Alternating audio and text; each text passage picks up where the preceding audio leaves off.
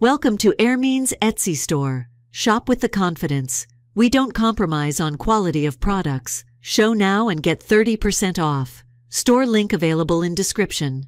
Tech giant Elon Musk Wednesday announced on X that he would not be donating to either candidate for the presidential elections of 2024, but it's not only money that Musk can give to Trump. Philip Bump, in an opinion piece for The Washington Post, argues that Musk's denial of financial funding to Trump does not mean that he won't eventually donate to Trump.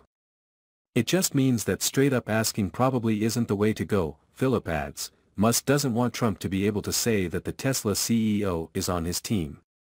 The ex-owner wants to make it look like Trump is on his side.